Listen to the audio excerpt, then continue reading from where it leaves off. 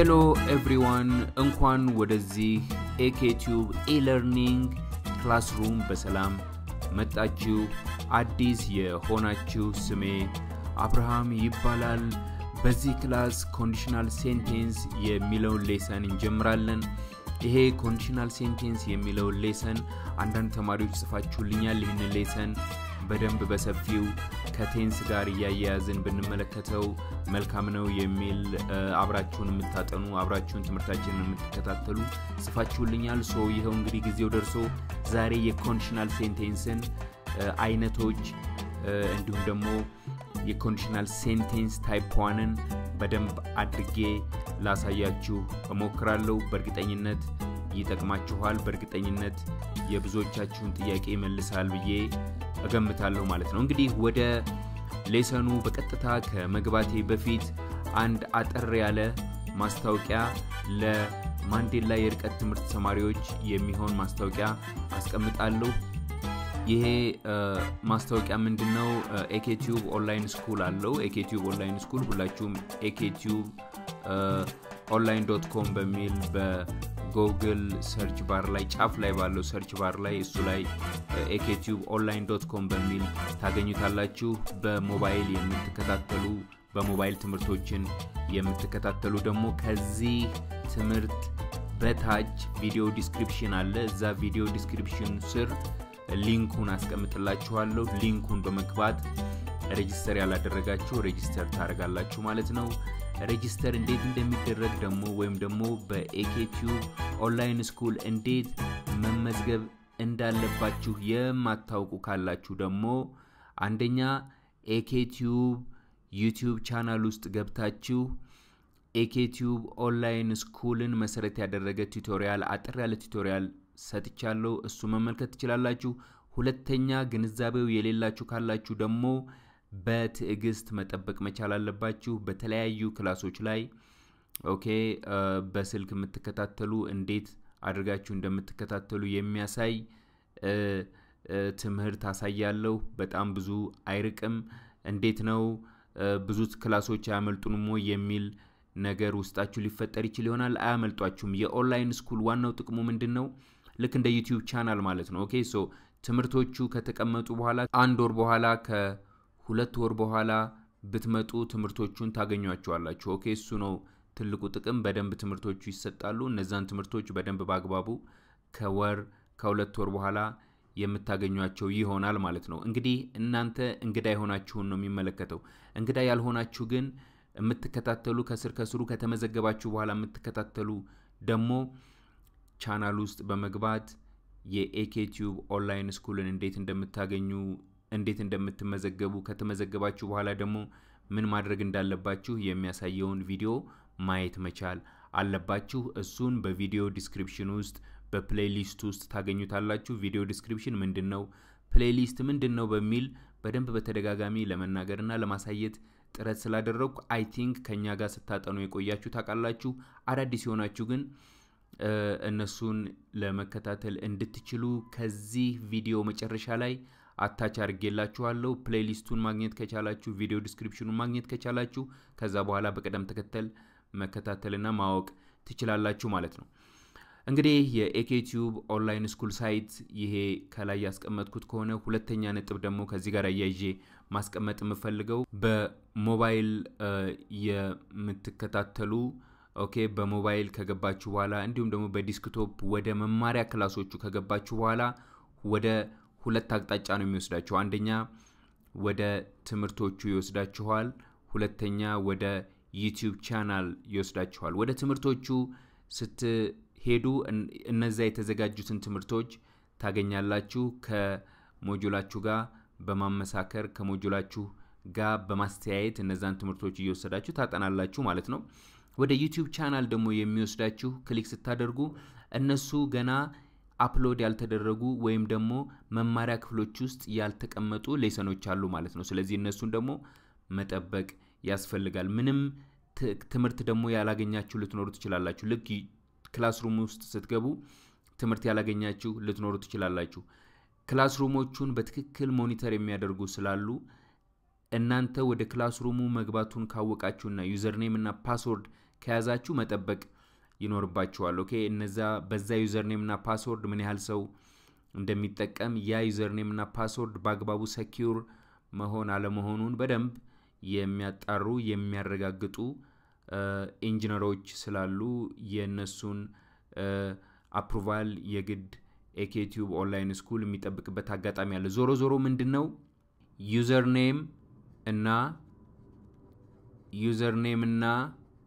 ኔም በኢሜል አድራሻ አጻጻፍ አይነት ነው የሚጻፈው ኦኬ ለምሳሌ ሄለን ተማሪ ብትሆን እንዴት ነው የሚሆነው ሄለን at okay eketube online okay eketube.online.com በሚል ይሄ ዩዘር ኔም ይሆናል ማለት ነው ከዛ ፓስወርድ ደግሞ ሌላ ይኖራል ኦኬ ፓስ ወይም ደግሞ ፓስወርድ ሌላ ይኖራል ኦኬ ቁጥር ሊሆን ይችላል እንዲሁም ደግሞ ነምበር ሊሆን ይችላል እነሱን በደንብ ሴኩር አድርጋችሁ መያዝ ይኖርባችኋል ያ እናንተ ወደ መማሪያ ክፍላችሁ የምትገቡበት ቁልፍ ነው ማለት ነው ስለዚህ በደንብ በአግባቡ መጠበቅ ያስፈልጋል ማለት ነው በዲስክቶፕ እና በላፕቶፕ የምትጠቀሙ በእርግጠኝነት በደንብ ጥሩ በሆነ ሁኔታ ኮምፎርት ይኖራችኋል የሚል እምነት አለኝ ኮምፎርቱ ምንድነው በደንብ ክፍሉን ኦኬ መማሪያ ክፍሉን በደንብ በሰፊው ታገኙአችኋላችሁ ሌሶኖቹን በሰፊው ታገኙአችኋላችሁ ጽሁፎቹ በደንብ ጎላጎላ ብለው ይነበባሉ ስለዚህ ለእናንተ በደንብ ኮምፎርት ይኖራል የሚል እምነት አለኝ በሞባይል የምትከታተሉ በጣም ማበረታታችሁ እንደምንም ብላችሁ ሞባይላችሁ ውስጥ ያሉ አላስፈላጊ አፖችን ዲሊት በማድረግ ሞባይላችሁን ለትምርት መከታተያ ይሆን ዘንድ ልታመቻቹት ይገባል በጣም በርካታ አፖች ዳውንሎድ የምታደርጉ ልትኖሩ ትችላላችሁ ትምርቶቹ አልከፍታለን ትላላችሁ እነዛን አፖች በሙሉ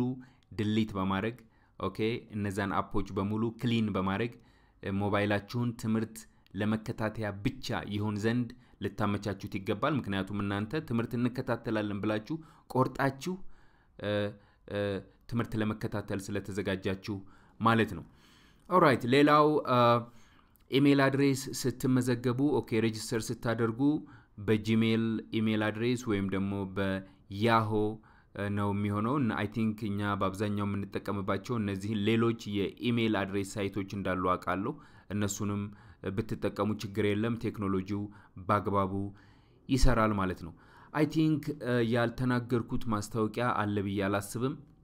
የኤኬቲዩብ ኦንላይን ስኩል ሊንክን ከዚህ ትምርት ስራ አስቀምጥላችኋለሁ ሊንኩን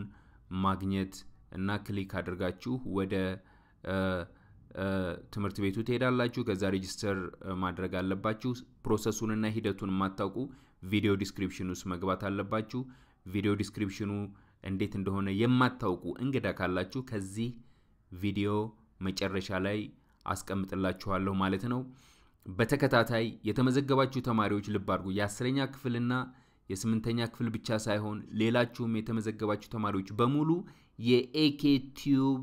ዩቲዩብ ቻናል ቱቶሪያሎችን መከታተል የግድ ያስፈልጋል እዛ ላይ ማስታወቂያዎች ይኖራሉ እዛ ላይ ቱቶሪያሎች ይኖራሉ ስለዚህ እነሱን መከታተል ያስፈልጋል ማለት ነው alright so conditional sentence ዛሬ በዚህ ቪዲዮ የምንመለከተው ነው conditional sentence okay ሶስት አይነት conditional sentences አሉ okay there are 3 types of conditional sentences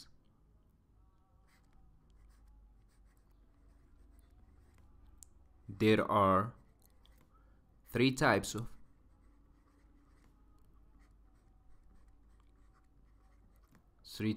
of conditional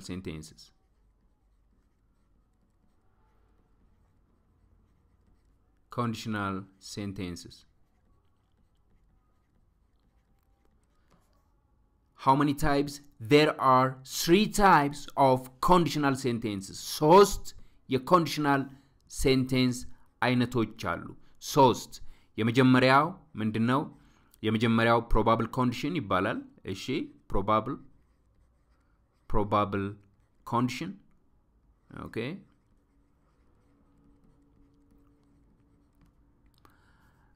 ሁለተኛው ደግሞ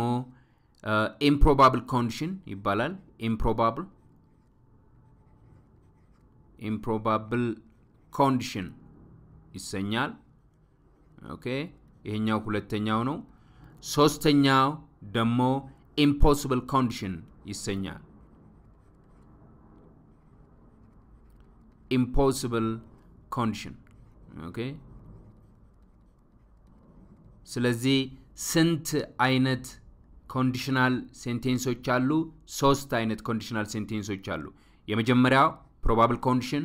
ሁለተኛው improbable condition ሶስተኛው impossible condition probable conditionን አንዳንድ መጽሐፍት ምን ይሉታል likely condition ይሉታል okay likely condition ይሉታል አንዳንድ መጽሐፍት improbable condition ደግሞ unlikely condition ይሉታል unlikely condition ይሉታል okay impossible conditionን impossible condition በማብለት ይጠሩታል ማለት ነው እንግዲህ ዋናውና ትልቁ ነገር conditional sentence ሶስት አይነት መሆኑን ማወቅ ነው conditional sentence ሶስት አይነት ነው probable condition የሚባል አለ improbable condition የሚባል አለ እንዲሁም ደግሞ impossible condition የሚባል ደግሞ ሌላ አለ ማለት ነው alright ስለዚህ conditional sentence ሁለት ክፍል አለው okay conditional sentence የሚባለው okay ሁለት ክፍል አለው conditional sentences has two parts okay conditional sentences has okay two parts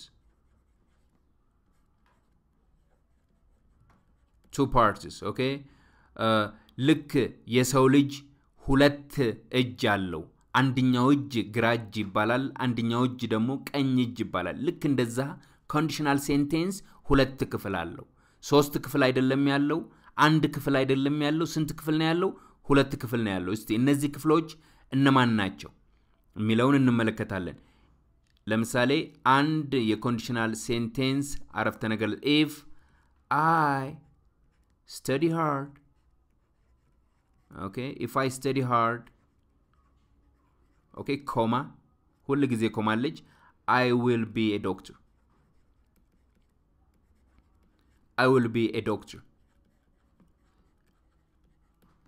if I study hard I will be a doctor now ይሄ conditional sentence ይባላል እሺ conditional sentence type 1 ነው type 2 ነው type 3 ነው የሚለውን ወደፊት በጥልቀት ስንገባበት የምትለዩት ይሆናል ነገር ግን ይሄኛው conditional sentence type 1 ነው ለምን ምክንያቱም አንደኛ study የሚለው ይሄ v1 ነው ሁለተኛ will be የሚለው ደግሞ ይሄኛው simple future ነው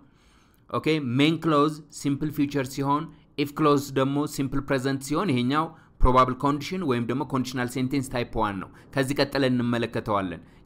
ለቲፕ ያህል ነው okay ይሄኛው conditional sentence type 1 ነው እሺ ስለዚህ ይሄኛው conditional sentence type 1 ከሆነ conditional sentence ሁለት ክፍል አለው ብለናል ልክ አንድ ሰው ግራ እጅ እንዳለው ቀኝ እጅ አለው ብለናል ስለዚህ conditional sentence ደግሞ ሁለት ክፍል አለው ምን የመጀመሪያው ክፍል ምንድነው if clause ይባላል ይሄኛው if clause okay ከif ጀምሮ እስከዚህ እስከ ኮማ ድረስ ያለው ይሄኛው if clause okay ይባላል if clause እንዲሁም ደግሞ ከዚህ ጀምሮ okay ከኮማ ጀምሮ እስከ full stop ድረስ ያለው ይሄኛው ምን ይባላል main clause ይባላል main clause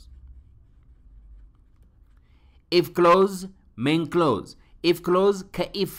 ጀምሮ እስከ ኮማ ድረስ ያለው if clause ልክ ግራጅ ብላችሁ ያዙ ከኮማ ቀጥሎ ደግሞ እስከ full stop ያለው main clause ይባላል ቀኝ እጅ ሁለት ክፍል አለው conditional sentence የመጀመሪያው ክፍል if clause የሁለተኛው ክፍል main clause if clause እና main clause የሚለየው እሱ መሃል ላይ ያለች እቺኛዋ ኮማ ትባላለች okay ኮማ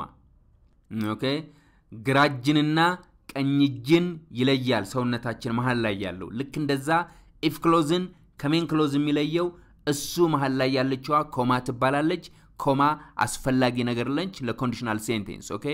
ለባርጉ if clause መሆኑን የምናውቀው በኢፍ ስለሚጀምር ነው main clause መሆኑን የምታውቁት if ስለሌለው ነው እሺ ስለዚህ ወደ ሁለተኛው ነጥብ ደግሞ የሚቀጥለው ቦርድ ላይ እንሂድ alright ስለዚህ if clauseን ለይተናል main clauseን ለይተናል if clause ምን አለው ብለናል if clause ምን አለው ብለናል okay is if part okay ይሄ የኢፍ ፓርት ወይም ደግሞ the if part የሚሉት okay ወይም ደግሞ the if part የሚሉት እሱኛው if clause ይባላል main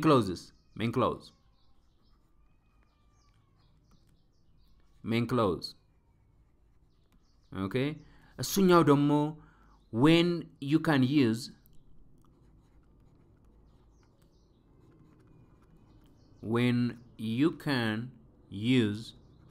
okay when you can use words such as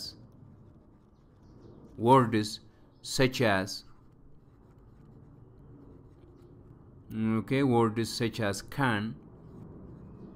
okay will all right may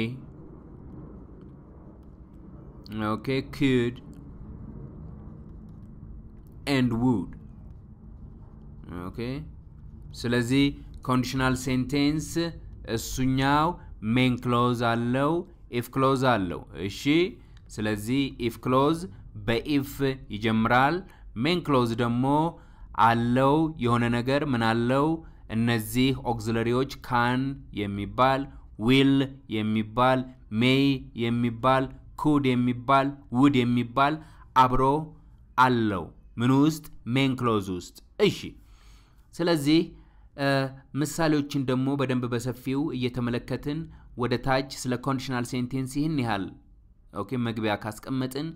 conditional sentence type 1 ስለሚባለው ወይም probable condition ስለሚባለው ወይም አንዳንድ መጻፍት ደግሞ likely condition ስለሚሉት ነገር ደግሞ አብረን እንመልከት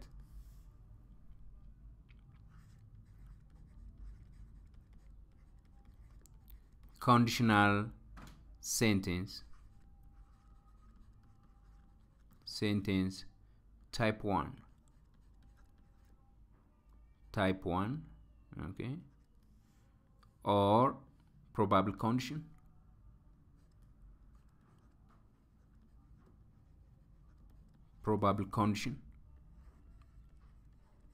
አንዳንድ ትምህርት ቤት ስትማሩ ወይም ደግሞ አንዳንድ መጽሐፍ ስታነቡ ምን ሊሏችሁ ይችላሉ likely condition okay likely condition ምን ለማለት ነው ሊሆን የሚችል ማለት ነው okay likely condition ሊሆን የሚችል ነገር እሱ likely condition ወይም ደግሞ probable condition if you study hard okay if you study hard you will pass ቢላንድ ሰው if you study hard you will pass okay ካጠና ታልፋለ ካላጠና አታልፍም ለማለፍ ምን ያስፈልጋል ማጥናት ያስፈልጋል so that if you study hard you will pass okay so conditional sentence type 1 probable condition or likely condition በሶስት ይጠራል እሱ ምን በመባል conditional sentence type 1 ወይም ደግሞ probable condition ወይም ደግሞ likely condition ሊሆን የሚችል condition ወይም ሊሆን የሚችል ነገር ማለት ነው okay ሊሆን የሚችል alright ስለዚህ conditional sentence type 1 ወይም ደግሞ probable condition ወይም ደግሞ likely condition ልክ ቀደም ሲል እንደተናገርነው ሁለት ክፍል አለው if clause አለው main clause አለው okay if clause አለው main clause አለው አንድ example አብረን እንመልከትና እነዚህን እንለያቸው example ለባርጉ በጣም ነገ ይሄ ሊገባችሁ ይገባል ይሄንን ከሳታችሁት የconditional sentence መሰረቱ ይናጋል okay if the teacher is late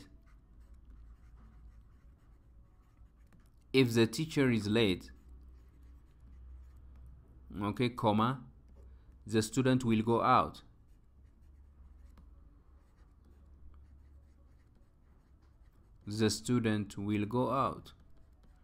will go out full stop if the teacher is late the student will go out okay if the teacher is late the student will go out ይሄ ምን አይነት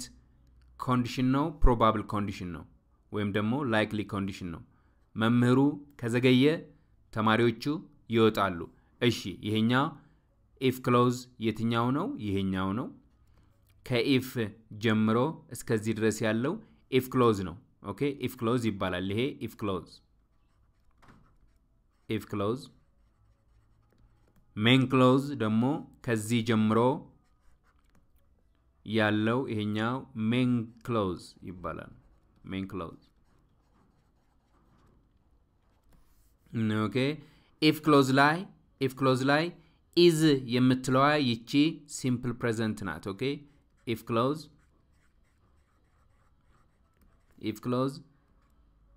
ፎርሙ simple present ነው ፎርሙ ኦኬ simple present all right how about the main clauses main clause demo simple future okay የኛው main clause will plus v1 ስለዚህ እሱ ምንድነው simple future okay በደንብ ትኩረት ሰጣችሁ ተከታተሉ ይሄኛው አረፍተ ነገር if clause አለው main clause አለው okay if clause simple present ነው is የምትለዋ okay if the teacher is late if the teacher is late ስለዚህ የዚህ if clause verb is ነው is ደግሞ simple present ነው ስለዚህ if clause ላይ simple present verboች ካሉ እነሱ conditional sentence type 1 ን የሚያሳዩ ናቸው እሺ how about the main clause the student will go out የሚለው main clause verb will go የሚለው ነው ስለዚህ will go የሚለው verb will go የሚለው simple future ን የሚያሳየው verb conditional sentence probable type 1 ላይ if clause ላይ ያለውን አሻግሮ okay predict የሚያደርግ አሻግሮ probability ን የሚያሳይ ስለሆነ እሱ simple future የሆነ verbን ያስከትላል ማለት ነው so if the teacher is late the student will go out all right so simple future so this is v1 this is will plus v1 all right I think ግልጽ ነው ብዬ ተስፋ አደርጋለሁ ተደጋጋሚ ምሳሌዎችን እንመለከታለን 10ኛ እና 8ኛ ክፍል ያላችሁ ተማሪዎች እንዲሁም 12ኛ ክፍል ያላችሁ ተማሪዎች ይሄንን የኮንዲሽናል ሴንቴንስ ክላስ መከታተልና በደንብ መውሰድ ይኖርባችኋል ጽፋችሁልኛል በተደጋጋሚ አስተዋውሳለሁ so if it rains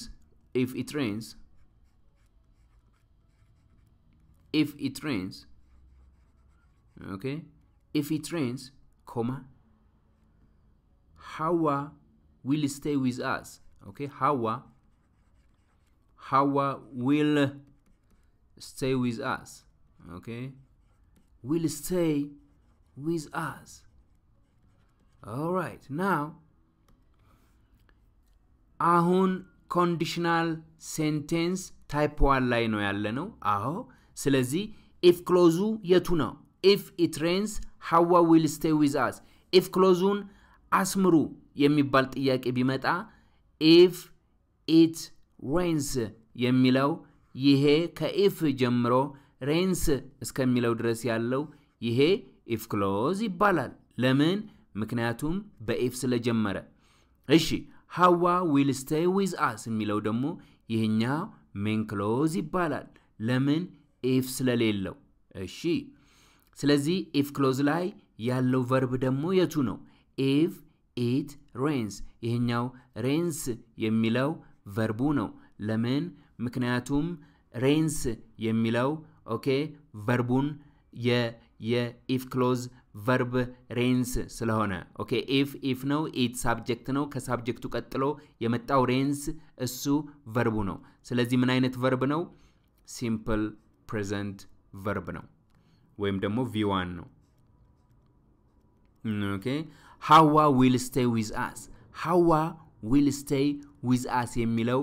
የmain clause subject to Hawa ነው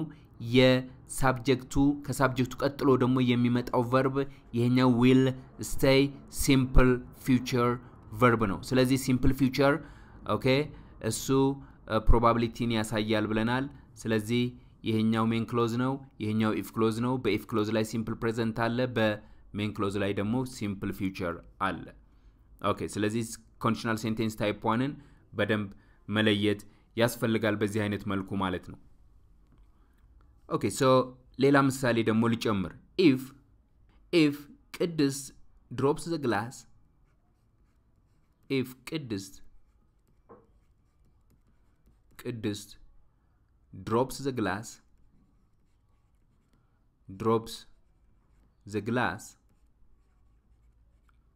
okay I will buy anyone I will buy anyone all right so if ቅድስት drops the glass okay I will buy anyone ይሄንን አረፍተ ነገር ማስተዋወሻችሁ ላይ ወይም ደግሞ ደብተራችሁ ላይ ጽፋችሁ if clause-ን መጀመሪያ መለየት ከዛ በኋላ main clause-ን መለየት if clause ቀላል ነው በif ስለሚጀምር እስከ ኮማ ያለው if clause ነው main clause ደግሞ ከዛ ከኮማ ቀጥሎ ያለው ይሄኛው main clause ነው ይሄኛው ቀኝ እጄ ነው ይሄኛው ደግሞ ግራ እጄ ነው ብለን እንደምንለው ማለት ነው ይቺ ያሰመርኩባት በነጭ እሱ verb ነው ስለዚህ simple present simple future all right ስለዚህ አሁን ይሄ ጥያቄ ላይ በምርጫ ቢመጣ ሁላችሁም ትመልሱታላችሁ ብዬ እገምታለሁ ምክንያቱም ለይታችኋል if clause ላይ ምን እንደሚመጣ main clause ላይ ምን እንደሚመጣ ለይታችኋል ስለዚህ የሚቀጥለው ላይ አብረን እንለፍና የሚቀጥለው ቦርድ ላይ አንድ ጥያቄ እንመልከት all right so if you study hard okay if you study hard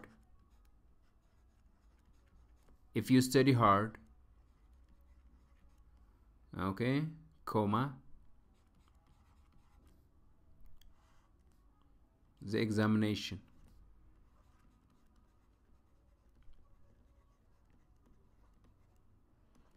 all right A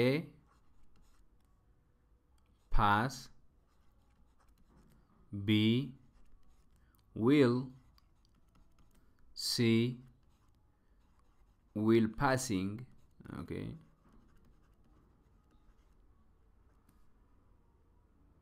D would okay A B C D E would pass okay A B C D E F will pass all right ስለዚህ ይሄን ጥያቄ አብረን እንሰራለን if you study hard okay you dash the examination if you study hard if close okay then main clause all right ስለዚህ if clause ላይ if you study hard ይሄኛው if you study hard simple present ነው then you will plus v1 ነው ብለናል okay ወይም ደግሞ simple future ስለዚህ ይሄንን ፎርም የማይከተል main clause ላይ will plus v1 ፎርምን የማይከተል በሙሉ እሱ የኮንዲሽናል ሴንቴንስ ታይፕ 1 አይነት አይደለም ስለዚህ እሱን በሙሉ x ማድረግ ትችላላችሁ ምርጫ ውስጥ okay so a pass ነው b x will passing አይሆንም will plus v1 ነው ብለናል would አይሆንም okay would pass አይሆንም ስለዚህ will pass ይሆናል ማለት ነው all right so conditional sentence type 1 በደንብ ግልጽ እየሆነ ነው ብዬ አስባለሁ if Dave eats too much okay if Dave okay Dave din capital letter ታረጋላችሁ Dave okay if Dave eats too much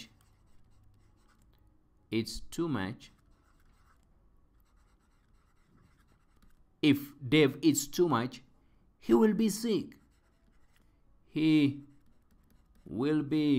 sick all right ስለዚህ በቀይ ቾክ if clause-ን እንለይ if clause all right then main clause እሺ ግልጽ ነው if clause verbu it's main clause verbu will be sick will be okay ስለዚህ ይሄኛው v1 ይሄኛው simple present no simple future sorry simple present simple future so ይሄንን ማስታወስ ከዛ በኋላ ቀላል ይሆናል ብዬ አስባለሁ ኖት ሰጣችኋለሁ አንድ ኖት ሰጣችኋለሁ ኖት okay a conditional sentence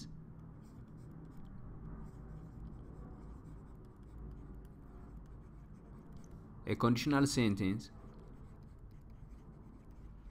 conditional sentence may start okay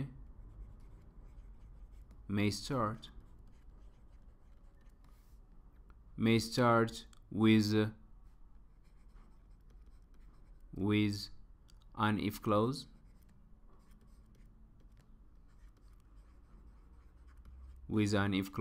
or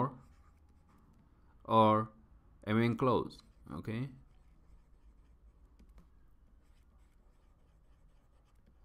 all right without change of meaning okay without change of meaning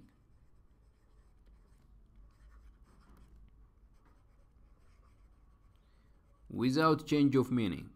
okay በኢፍ ክሎዝም በሜን ክሎዝም ቢጀምር okay conditional sentence ትርጉሙ ሳይቀየር በሜን ክሎዝም በኢፍ ክሎዝም ቢጀምር ትርጉሙ አይቀየርም okay so without change of meaning in fact እሺ in fact the comma is omitted the comma is omitted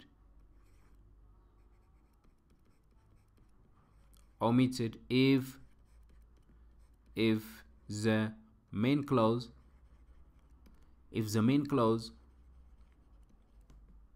comes first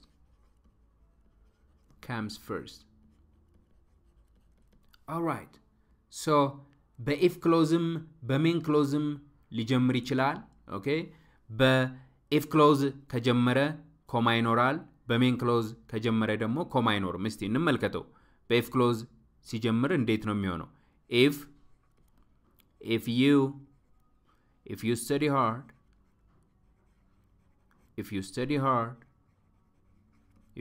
hard comma you will pass the exam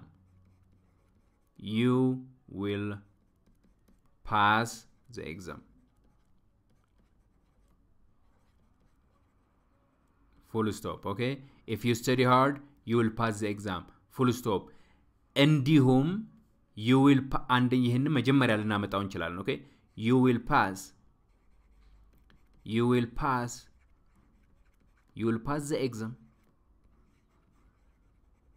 the exam if you study hard okay if you study hard you will pass the exam if you study hard you will pass the exam ስለዚህ በሁለተኛው ላይ በሜን ክሎዝ ነው የጀመረው okay ሁለተኛው ላይ የመጀመሪያው ላይ እንዴት ነው የጀመረው if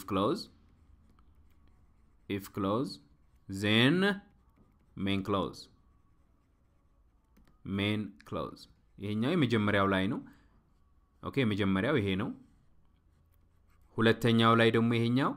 main clause ይሄኛው መጀመሪያ መጣ main clause then main clause then ምን መጣ if clause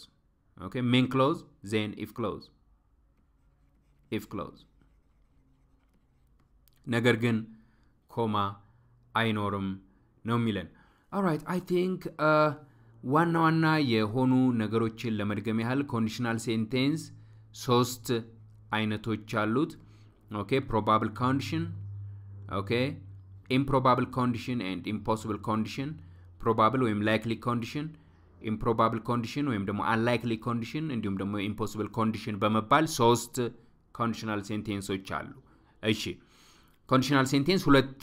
ክፍል አለው ልክ የሰው ልጅ ሁለት እጅ እንዳለው ግራ እጅ እንዳለው ቀኝ እጅ እንዳለው ሁሉ conditional sentence ሁለት ክፍል አለው ምን አለው if clause አለው then main clause አለው if clause አለው main clause አለው if clause ላይ የመጀመሪያው conditional sentence type 1 ላይ if clause ምን አይነት verb ይኖረዋል main clause ምን አይነት verb ይኖረዋል ብለን አይተናል if clause ላይ simple present main clause ላይ simple future okay simple present ደግሞ ሲባል v1 simple future ሲባል ደግሞ will plus v1 ተመልክተናል ቪዲዮውን ወደ ኋላ አድርጋችሁ መከለስ ትችላላችሁ ማለት ነው I think የማንዴላ የርቀት ትምህርት ተማሪዎች እናንተ ቱቶሪያል ክላሶቹን መከታተል በዩቲዩብ ቻናል ያስፈልጋል ዋና ነገሮች ስለ ምናገር ማለት ነው ከዛ በተረፈ የኤኬቲዩብ ኦንላይን ስኩል ሊንክን ከዚህ ቪዲዮ ስር አስቀምጥላችኋለሁ ቪዲዮ ዲስክሪፕሽን ውስጥ በመግባት ቪዲዮ ዲስክሪፕሽኑን ደግሞ እንዴት ማግኘት እንዳለባችሁ የማታውቁ የቪዲዮ ዲስክሪፕሽን ሊስትን እሱን የሚገልጽ ቱቶሪያል መጨረሻ ላይ ከዚህ ክላስ ቀጥሎ አታች አድርግላችኋለሁ ጥያቄ ካለ ጥያቄውን ከታች አስቀምጡልኝ በሚቀጥለው ኮንዲሽናል ሴንቴንስ ታይፕ 2 ተመልክተን የታይፕ 1ንም የታይፕ 2ንም ጥያቄ አብረን ጨምቀን እንሰራለን ተስፋ አደርጋለሁ ለሁሉ እግዚአብሔር ፍቃዱ ይሁን በሚቀጥለው ክላስ ከማገኛችሁ በእያላችሁበት ጥናታችሁ ይበርታ መልካም ጊዜ ይሁንላችሁ መልካም ማለዳ መልካም ቀን መልካም ምሽት ይሁንላችሁ ተከታታይ ትምህርቶቹን እንዴት ማግኘት ትችላላችሁ ቪዲዮ ዲስክሪፕሽን ማለት ምን ማለት ነው አሁን እነዚህ ሁለት ነገሮችን የማሳያችሁ ይሆናል ማለት ነው በተከታታይ ሌላ አንዳንድ ጥያቄዎችን ትጠይቁኛላችሁ ይሄ ጥያቄ እንዴት ነው ተከታታይ ክላሶቹን ማግኘት እምንችለው አዳዲስ ለሆነን ተማሪዎች የምትሏላችሁ ስለዚህ ቀላል ነው ኦኬ የምለቀው ማንኛውም ቪዲዮ ላይ ከቪዲዮ ከትምህርቱ ስር የቪዲዮ ዲስክሪፕሽን ወይም ደግሞ የዛ ትምህርት ዝርዝር ነገርና ከትምህርቱ ጋር ተያይዘው የሚቀመጡ የቪዲዮ ፕሌሊስት ሊንኮች አስቀምጬላችኋለሁ ለምሳሌ ይሄ ትምህርቱ ቢሆን ወይም ደግሞ የምለቀው ማንኛውም ቪዲዮ ይሄ ትምህርቱ ቢሆን ክሊክ ታደርጋላችሁ በቀስት የምትመለከቱት ማለት ነው ከዛ በኋላ ትምህርቱን እስከ መጨረሻው ከተከታተላችሁ በኋላ ኦኬ በስልክ የምትከታተሉ እዚህ ጋር በቀስት የምትመለከቷት ጋር እዚች ጋር ትንሽዬ ወደ ታች የምታመለክት ቀስት አለች እሷን ክሊክ ስታደርጉ ቪዲዮ ዲስክሪፕሽኑ ይመጣላችኋል ማለት ነው በኮምፒውተር በላፕቶፕ የምትከታተሉ ደግሞ እዚህ ጋር ያሉላችሁ በቀስት የምትመለከቱት ሾው ሞር የሚለው ቦታን እሱን ክሊክ ስታደርጉ ምንድነው የሚመጣው ቪዲዮ ዲስክሪፕሽን ይባላል ይሄ ከዚህ ጀምሮ ታች ድረስ ያለው ይሄ በሙሉ የቪዲዮ ዲስክሪፕሽን ነው ማለት ነው ስለዚህ አሁን ዋናው ነጥብ ምንድነው ተከታታይ ክላሶቹን ማግኘት እንዴት እንችላለን ኦኬ ስለዚህ ቪዲዮ ዲስክሪፕሽኑን እንዴት እንደምታገኙ አውቃችኋል ቪዲዮ ዲስክሪፕሽኑን እንዴት እንደምታገኙ ካወቃችሁ ለምሳሌ እዚህ ጋር ይሄን በቀስት ማመልክትበትን ክሊክ ስታደርጉ ምንድነው የሚያመጣው ይኸውላችሁ በዚህ በቀኝ በኩል ያለው ሴክሽን ላይ በሙሉ የቪዲዮ ዲስክሪፕሽን ውስጥ የተካተቱ ፕሌሊስቶችን ታገኛላችሁ ማለት ነው ስለዚህ ቪዲዮውን ለጊዜው አቆሜዋለሁ ስለዚህ እዚህ ውስጥ በስተቀኝ በኩል ያለውን ቪዲዮ በሙሉ ወደ ታች እንደዚህ ስክሮል ወደ ላይ ስክሮል ያደረጋችሁ ብትመለከቱ ወደ ላይ ስክሮል ያደረጋችሁ ብትመለከቱ በሙሉ አንድ ባንድ ጊዜ ሲኖራችሁ ገብታችሁ ክላሶቹን መከታተል ትችላላችሁ I think ቪዲዮ ዲስክሪፕሽን ማግኘት እንዴት እንደሆነ ካወቃችሁ ከዛ በኋላ ተከታታይ ክላሶቹን ሊንኮቹን በመንካት ብቻ ማግኘት ትችላላችሁ ቪዲዮ ዲስክሪፕሽን ማለት ከቪዲዮ ስር የሚቀመጥ ዝርዝር የቪዲዮ መግለጫ ነው እዛ ቪዲዮ መግለጫ ውስጥ ስትገቡ በፕሌሊስት አንደኛ ሁለተኛ ሶስተኛ ተብለው የሚደረደሩ ሊንኮች አሉ እነሱን በመንካት ተከታታይ ክላሶቹን ማግኘት ትችላላችሁ ይሄ ነገር ግልጽ ካልሆነና ጥያቄ ከፈጠረባችሁ ደግማችሁ ጠይቁኝ በተለያዩ ክላሶች ላይ ከዚህ በፊት አታች አድርጌዋለሁ ይሄንን አሁን ደግሞ ወደፊት በመሰጣቸው ክላሶች ላይ አታች ለማድረግ ሞክራለሁ ለማያያዝ ሞክራለሁ ግልጽ እንዲሆንላችሁ ይሄን ይመስላል ኮንፊውዥን ግራ የተጋባችሁበት ነገር ካለ ከስራ አስቀምጡልኝ እንዲሁም ደግሞ በዚህ ጉዳይ ላይ ሰፋ ያለ ክላስ ብናይ የሚል ጥያቄም ካላችሁ እሱን ከስር ጻፉልኝ መጥቻ ነባዋለሁ ከዛ በተረፈ መልእክቱን ከወደዳችሁት ኦኬ ላይክ ሼር አድርጉት ለሌላ ላይክ ሼር ተደርጎ ደግሞ ያገኛችሁ ወደ ቻናላችን መጥታችሁ ሰብስክራይብ በማድረግ ክላሶችን መከታተል ትችላላችሁ በሚቀጥለው እስከማገኛችሁ ድረስ መልካም ጊዜ ይሁንላችሁ